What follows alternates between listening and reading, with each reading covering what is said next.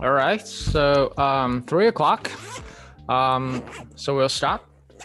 Okay, today I remembered that to hit the record button. So let's first review a bit. All right. We derived last time that this is our learning rate. I'm sorry, step size. So is the alpha at the kth iteration it should be. So let me add the remark here. So so this is a note. I don't think I have posted this yet. This P is okay, it's right there. So the P is our negative gradient at the current step, and H is our Hessian matrix. Essentially, this is our alpha should be. But keep this in mind, evaluating this would be unrealistic. So if you open up any, let's say, you Googled on YouTube, let's say you want to learn gradient descent, and right now everyone is interested in machine learning. Every single video will tell you, okay, you just set a small step size, which they call learning rate. And today we'll derive something specific. So how do we guarantee convergence? So this is today, this is our goal, is to derive like a necessary condition for the convergence. So let's consider a special function. So to consider the convergence,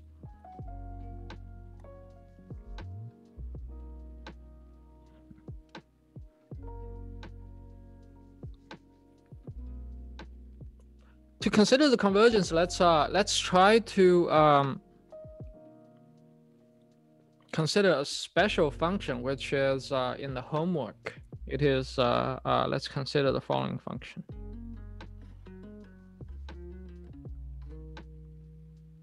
All right.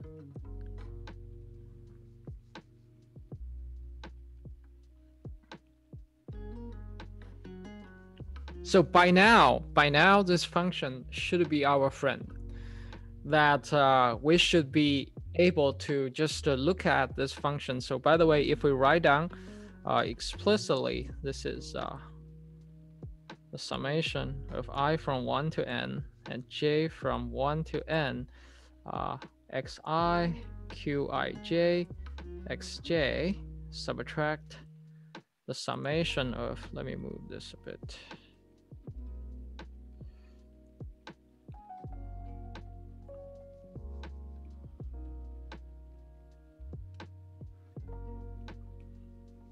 So, and this is I from 1 to n, bi times xi, all right? So by now, this function should be our friend now, because so we derived in the homework that its gradient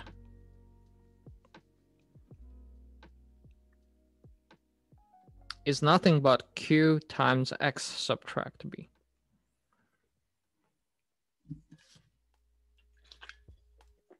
And this function is quadratic. Which means we take second derivative, we'll get all numbers. So we'll not get a function, and its Hessian is nothing but this matrix Q. Okay. So we normally assume Q is a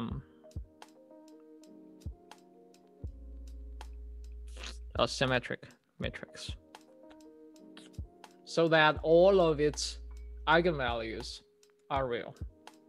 And moreover, we normally, okay, so we normally, what I mean by normally is not necessarily, but we normally require Q is positive, but not necessary. Okay, so even though sometimes Q is negative, we may still have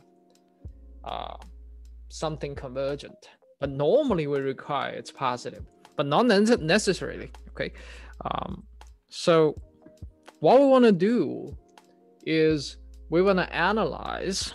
So today's goal, this is today, our goal is to investigate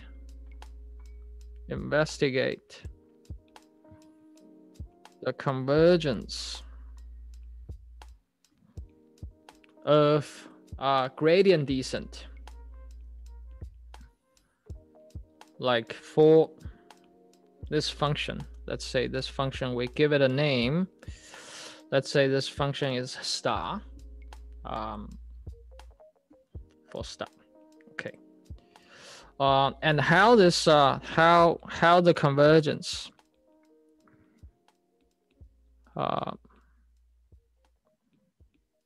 depends on alpha k and q. So by the way, let me just write down our gradient descent.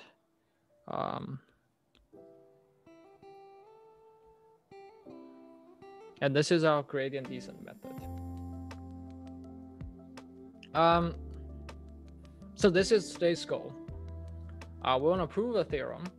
We want to show how the convergence depends on like how the matrix is going to play with. Okay.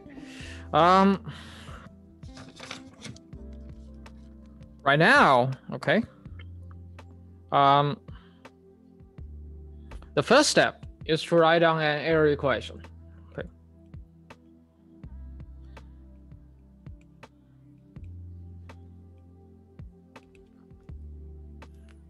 So let's recall that if we have a fixed point iteration, what we did back in like a month ago, what we did was if we have a fixed point iteration,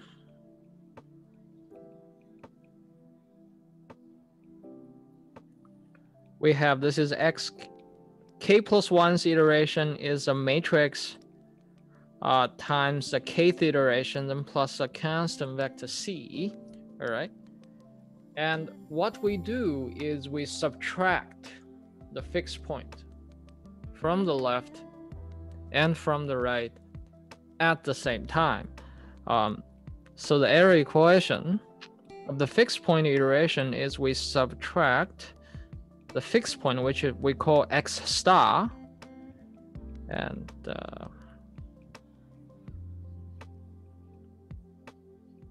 right? And then we have to make use of this x star being a fixed point. We can get our error equation, which is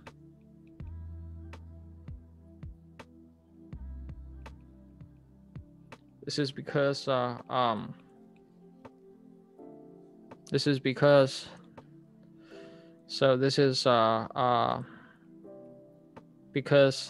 x star is a fixed point.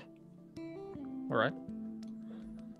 In this way, we can analyze the convergence based on the spectral property of T. By spectral property, I mean the eigenvalues of T. So we want a T to have a maximum eigenvalue less than 1 so that the error will contract after each iteration, not be magnified after each iteration, because we want the error be smaller and smaller after iteration, not to be magnified by the T, okay?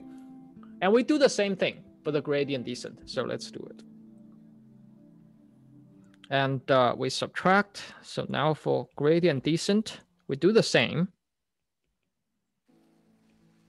We subtract x star, and on the right,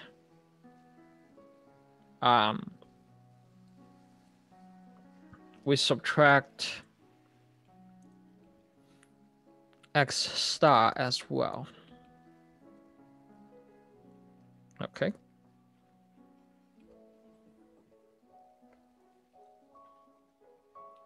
So we do wanna acknowledge one thing.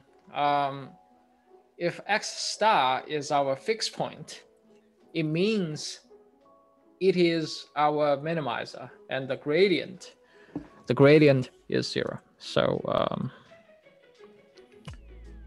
x star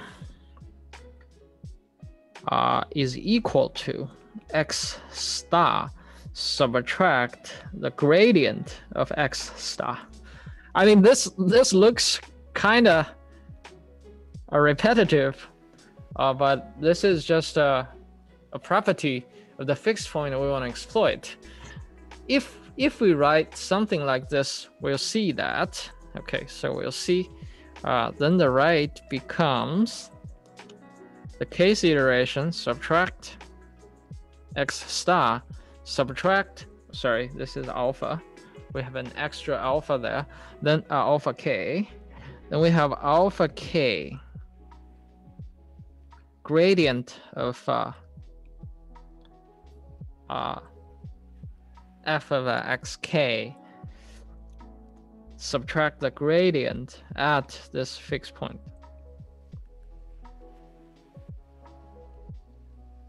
So this is we plug in this fixed point iteration. Let's say the fixed point representation of x star there. X star is our minimizer, by the way. So let me erase here. So where x star is the minimizer, I'll say local minimizer, but our function is quadratic. The local minimizer is also the global minimizer, so we don't worry about that too much. But the key is we want to derive what our alpha should be, like the sufficient condition. So last time we derived several necessary conditions, but it's not sufficient. So we want to have a systematic guideline to the convergence. Now let's use the following thing. We haven't used this yet. Okay, we want to use the gradient of f of x is qx subtract b. So by the way, I think I got an email saying if we do remote and we do lecture, sometimes it's too quick and we don't have time to write down the notes. So my 2 cents. Here are my 2 cents. All right. So if we do remote lectures, don't take notes. Just listen to my babbling, and later on, just check the note I uploaded on Canvas, and see if you can reproduce those notes by yourself. For example, derive the error equation, take the derivative, etc. And okay, so right now we just make use of the gradient of f is explicit. So right now we have this. So we have q xk subtract b subtract qx star subtract b. B got canceled. All right. So right now we have something very interesting now. So B got canceled. What's left is we can pull out this matrix Q. If we simplify, we'll get this is alpha k times matrix Q, and this is xk subtract x star. And we have common term, and we can write the left as an identity matrix times. So we can insert an identity matrix here. And then what happens is we have our error equation.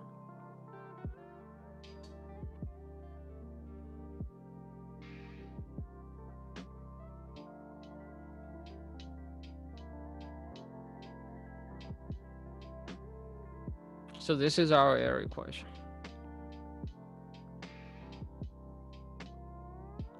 And I want to say that for every iterative method, no matter if you have gradient descent, you have conjugate gradient, and you have some fancy technique from like recent 10 years development of machine learning, like momentum, IMS prop, Atom, something like that, adaptive momentum with like various things, but the basic how to derive the error equation all are the same, is we subtract the fixed point and we try to write. So this, if you let me, where is my pen? You see, this is our T. Okay, this is our T matrix, and we want our T matrix have eigenvalue between 0 to 1. So that's our goal. And now we just take the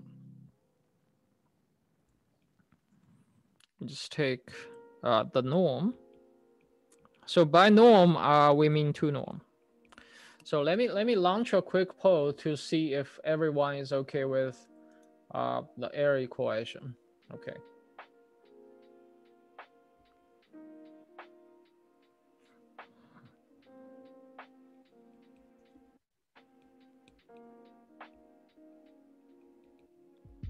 Okay, thank you.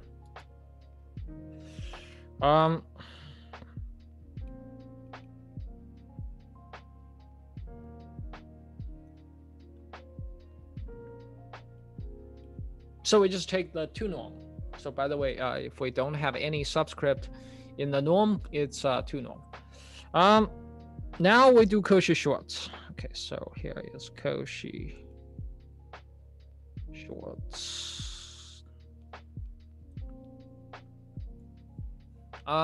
And then here we have this is less than I subtract identity subtract alpha kq. So now let me add this 2 norm here, and this is that, and we have, all right. So if we look at this, the analysis, the technique we would like to apply to gradient descent, to analyze gradient descent, is no different from let's say what we have done for the fixed point iteration. It's just it's a trick here because we have one more parameter to play, which is alpha k. The left is the error measured in L2 norm at the next iteration. The right is, so this is our 2 norm of our matrix T, and which we can say it's an iterator matrix, and this is the error of the current iteration. So basically we want this guy to be less than 1. Okay, so then we recall, okay, so we recall we have proved for symmetric matrix, we know this is symmetric. Okay, symmetric means all eigenvalues are real, and we have proved that if it's symmetric, all eigenvalues are real, the 2 norm of this matrix. I'm not sure if every one of us remember, but the 2 norm we have proved this is a spectral radius is equal to the spectral radius of this matrix. Okay, which is a maximum of the absolute value of the eigenvalue. So maximum of let's say let me use lambda of, let me denote this matrix to be T. All right, so it's the maximum. The spectral radius is the maximum of the absolute value of the eigenvalue of that.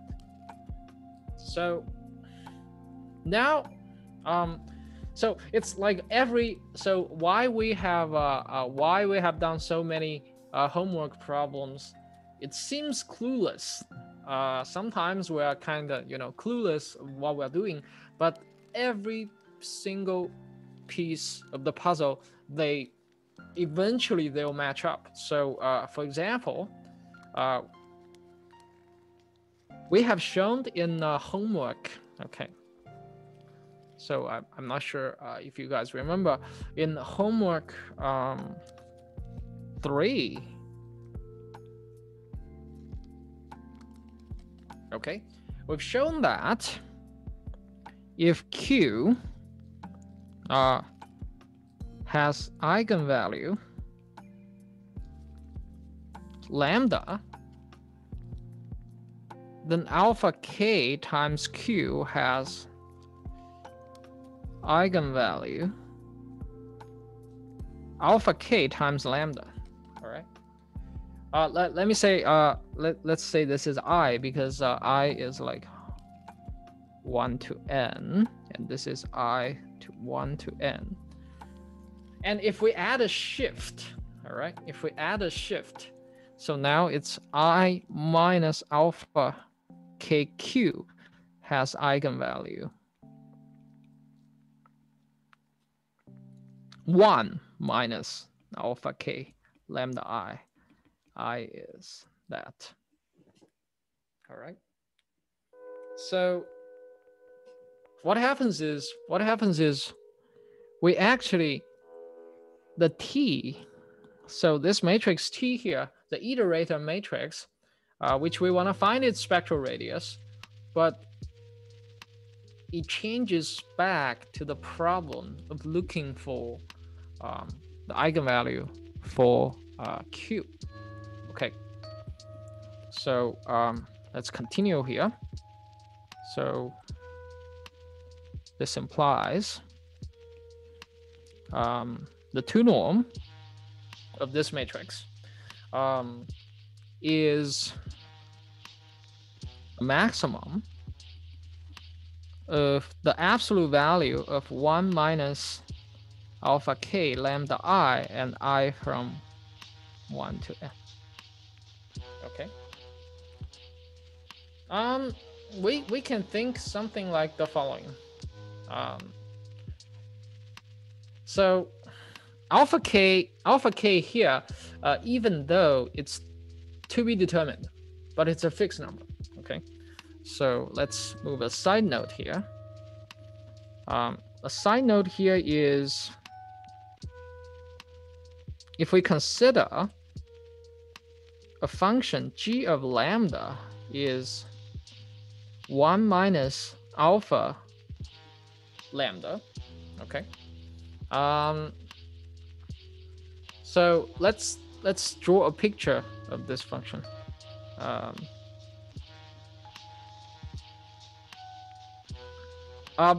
The inside is a linear function. Let me draw it here. This is lambda. This is g of lambda, and when lambda equals 1 over alpha, it's 0. Or say alpha equals 1 over lambda. So this is 1 over alpha, and what happens is it's 0, and the rest is like we get positive. Okay. So,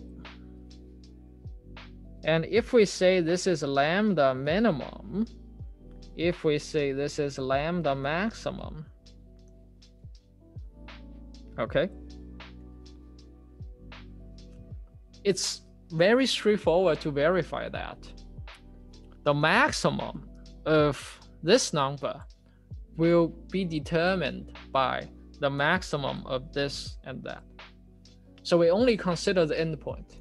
It's pretty much agree with our observation for the linear function we consider the maximum of a linear function. Okay, think about it. The maximum of a linear function is either achieved on the left endpoint or the right endpoint. Okay, on a specific interval. This is the same. So let me add here. So by this argument, the maximum, even though we have like a n candidates to take maximum, but the real what real matters is just the endpoints, which is the maximum of just two numbers. The first one is 1 minus alpha k times lambda minimum. By lambda minimum, we mean the lambda minimum of the matrix Q, okay? And 1 minus absolute value of 1 minus alpha k, lambda maximum of this matrix Q.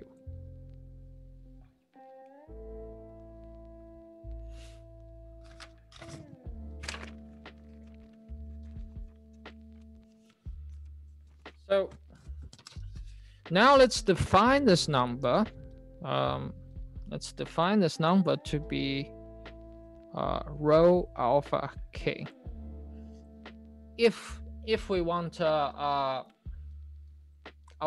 algorithm, which is right here, the area equation, which is right here. If we want our algorithm convergent, we want this guy to be strictly less than 1.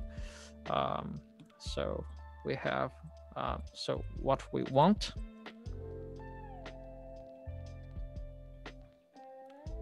is rho alpha k between 0 to 1 for each k. Okay. So this is our goal. So let me do a quick poll to see if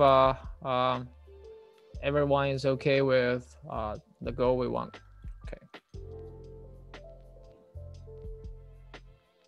All right. Okay, so there are still some students who are kind of unclear, so let me clear the logic again.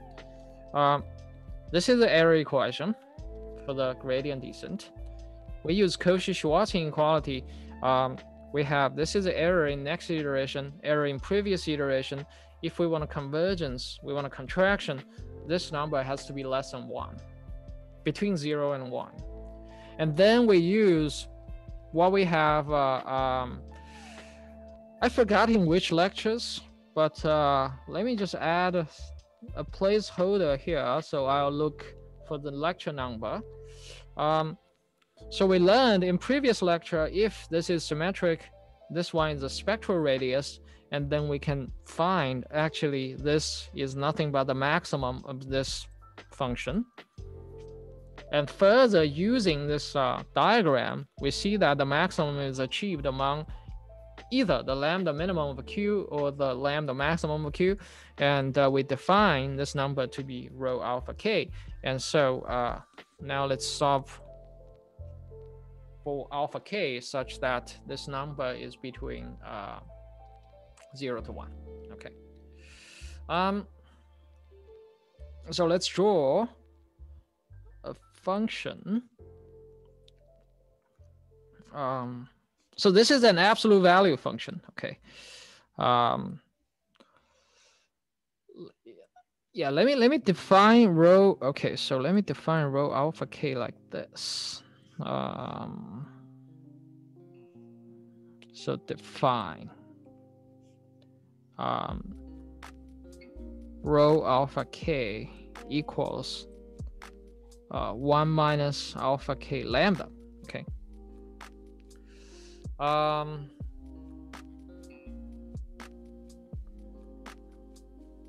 It actually has two variables, but we want to see how our alpha k. So let me remove this subscript. So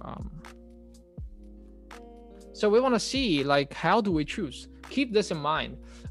So lambda. So these lambdas are fixed because Q is fixed. All right. The only freedom we have is to choose alpha k. So that this number is between 0 to 1. And now again, let's now draw some picture. So this is alpha. This is rho of alpha. First of all, it's so let's say if we have 1 over lambda minimum is here, and 1 over lambda maximum is here. And let's draw. What happens is we want to investigate. So let's first draw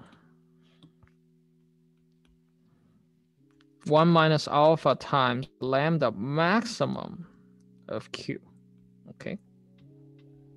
So this function is apparently 0 here. And so when we take alpha being 0, we get 1. Okay, so this is 1. And then it has something like that. And we don't, okay, let me say, and we don't want this line to go beyond this 1. And we have another line that is 1 minus alpha times lambda minimum of Q. And this, so this function is 0 right here when alpha is lambda, 1 over lambda minimum. So, and again, this function when alpha is 0, it's 1. So it still starts at the same point here, but it kind of goes this way. By the way, the slope, the absolute value of the slope should be the same between this and this. So the absolute value of the slope are equal. And same thing happens here. The slope, absolute value of the slope, and the absolute value of the slope are the same here. It's so the slope of this is 1 over, it's basically 1 over lambda maximum. This is a slope. And the slope of this is the same as, sorry, the slope is lambda maximum, and the slope of here is lambda minimum. Okay, so, and let's try to determine the best alpha k we can choose. So we want to rho alpha to be as small as possible, right? Okay, so let's say if we choose our alpha to be here, then the maximum will be this. I don't know. So let's let me use the yellow line to determine the maximum. So if our alpha is here, whichever line is above, okay, will be our maximum. So we take the maximum between these two lines. So if our alpha is here, then we draw the line above. So this line is sitting above. So the maximum is for this line is here. Okay. And after we cross this point, okay, after we cross this point, so if we take our alpha and we take the max between these two, we'll see that the maximum become this line. Okay, so right here, the maximum is right here. But we cannot let our maximum to be, let's say, we cannot So we cannot choose this part because we don't want our maximum to be greater than 1. We want our maximum to be only like from like from 0 to 1. Okay, so we cannot go further right. It's because I haven't drawn this line in full. This line is like so this line is like way over, you know. So if we choose lambda bigger, we have no chance whatsoever of convergence because the maximum value will be way beyond 1. So I didn't draw this line, but this line is not good. Okay, so the only possible range for alpha is the orange line right here. And by the way, the orange line has both hollow dot on the end, which means we cannot either choose. So alpha apparently cannot be 0. So if we choose alpha to be 0, I mean, we're just after each iteration, we're standing still at the same point from the previous iterations. Okay, so now if we look at the figure, this is our alpha star. So it's where this row alpha is the smallest, which means this alpha, row alpha star is the smallest possible. So the smallest possible, this I subtract alpha k q, this 2 norm. So if it's the smallest possible, it's when the gradient descent algorithm converges fastest, i.e. Gradient descent converges fastest using this alpha star. Okay. I mean, to determine this alpha star, we have to solve an algebraic equation. If we want to solve this algebraic equation, what we have. So this line is 1 minus alpha lambda minimum of q, and this line is 1 minus alpha lambda max of q, but absolute value. Okay, so now to get alpha star, we have to solve the following thing, which is, and on this branch, okay, on this branch, the input of the absolute value is still greater than 0. Okay, so we let alpha to be bigger because lambda max, we assume lambda max is greater than 0.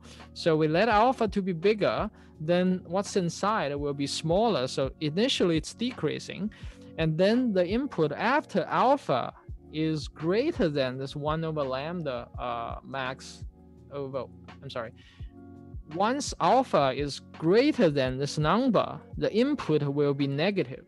So what happens is we want to solve for 1 minus alpha, let me still use alpha, lambda maximum equals 1 minus alpha lambda minimum. Okay, so it's where these two lines intersect. For the first line, the input is already negative, so we have to negate the sign. So this implies the left is actually alpha times lambda max subtract 1 equals 1 minus alpha lambda minimum. I mean, this algebraic equation is super easy to solve. It's nothing but alpha equals. So basically what we have is 2 divided by lambda minimum plus lambda maximum. Okay. So this is our alpha star. Let me add a little star here.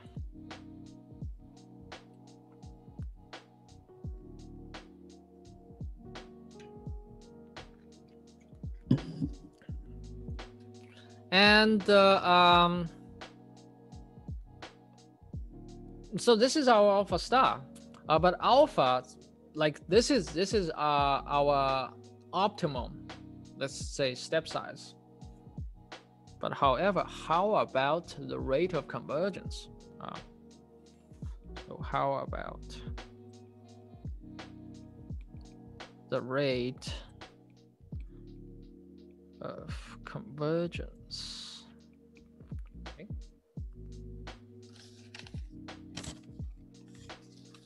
So how about the rate of convergence is we just plug this optimal number back to get the rho.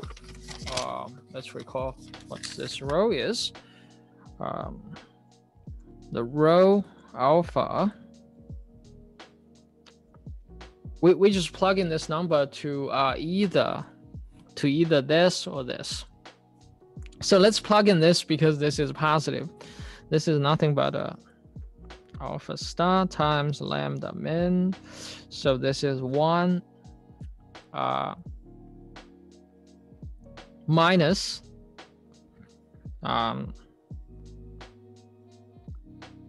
alpha star, which is 2 times lambda min plus lambda max.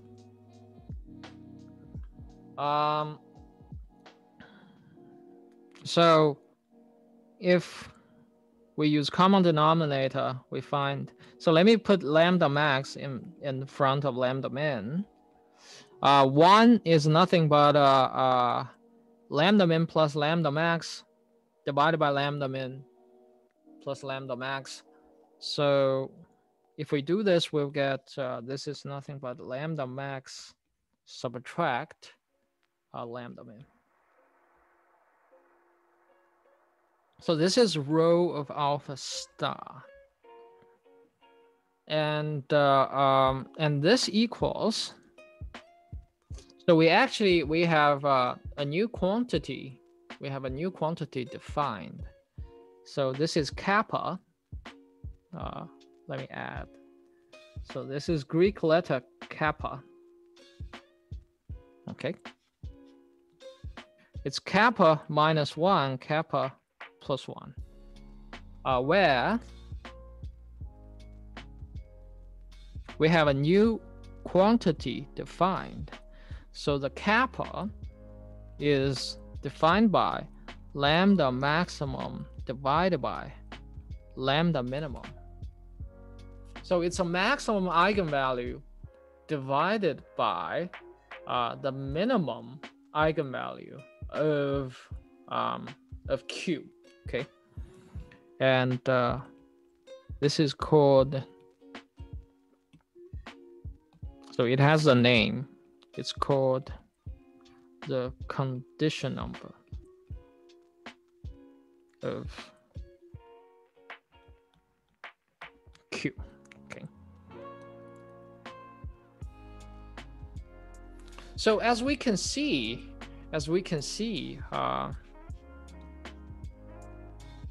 kappa. So first of all, the rate of convergence. So rho is the rate of convergence. We want a rho to be closer to 0. All right. If we want a faster convergence. If our rho is close to 1, then we are in trouble. Which means, okay. So to make rho of alpha star closer to 0, we have to require kappa, which is a condition number closer to 1. Okay, so kappa is always greater than 1, greater than or equal to 1. Okay, so let me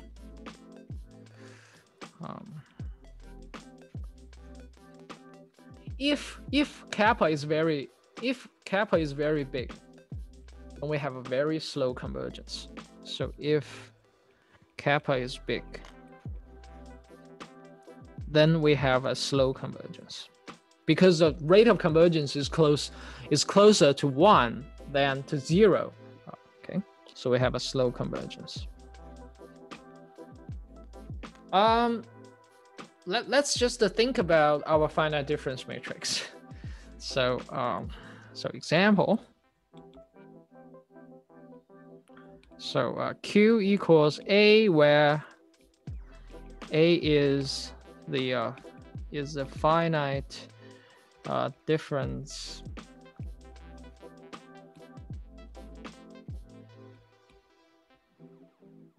tridiagonal matrix. Okay. And we have derived what's A's eigenvalue. So we know that the lambda max of A. So first, let me write down what's lambda of A. So lambda of A is nothing but 2 times 1 minus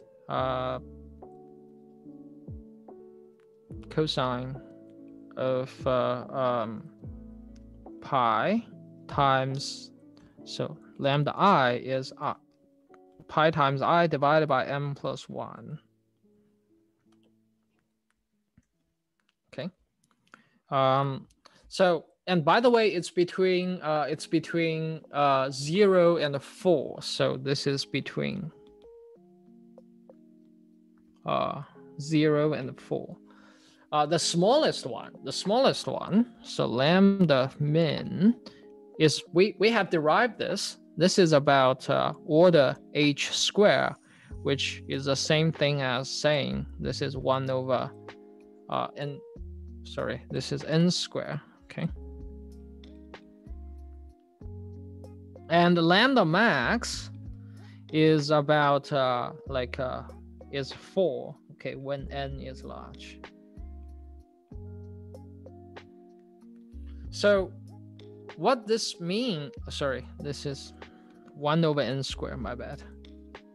So the kappa of A is what? Is 4 divided by, so it's about 4 divided by n squared, so it's just order n squared. Okay. Which means, again, this says if n is bigger, the convergence is slower. So this actually coincides with the convergence analysis using Jacobi. So Jacobi somehow has a similar rate of convergence with the gradient descent. So like they are all first order methods. So they all converge linearly. And initially, okay, so there's a caveat. So that's it for today. Okay, so we've shown like the convergence, and in the notes I posted, we'll have a summarized theorem, but essentially this is our convergence. So this is our rate of convergence. So that's it for today. So next week we'll only have 2 lectures, one like in person and streaming, and one coding lecture. So we'll learn how to code something new. Okay, so this is for today.